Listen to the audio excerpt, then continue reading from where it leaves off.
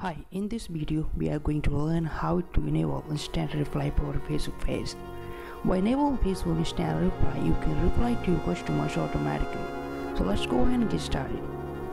Just search for a Facebook page you maintain. In my case, my Facebook page is website. Now click on settings. Now click on messaging. Scroll down, and this is your message. Okay, and save reply. Okay, now let's go ahead and check it. Search for your page again. Website. Wow, click on website.